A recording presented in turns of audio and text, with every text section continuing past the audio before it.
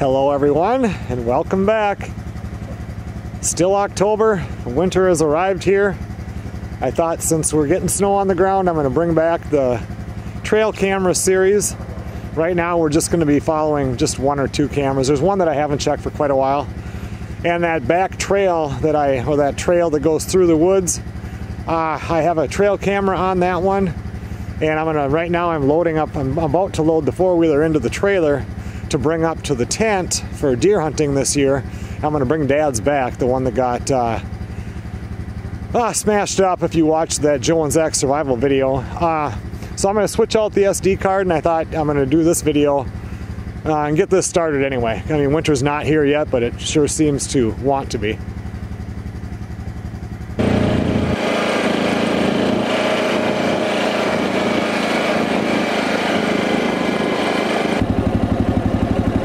Looks like we definitely have some tracks on the trail here.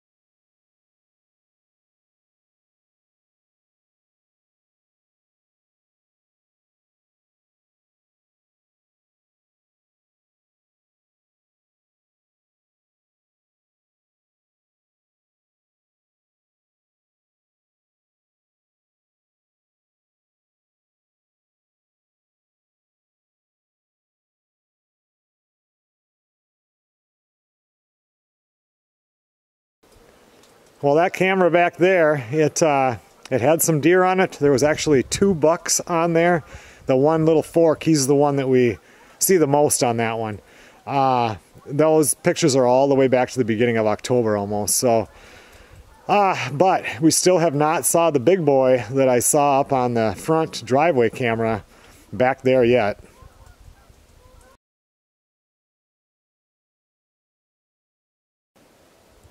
I want to take a look at one more camera. This one I haven't pulled the SD card out of for quite a while, so this is going to be way back to mowing grass and everything.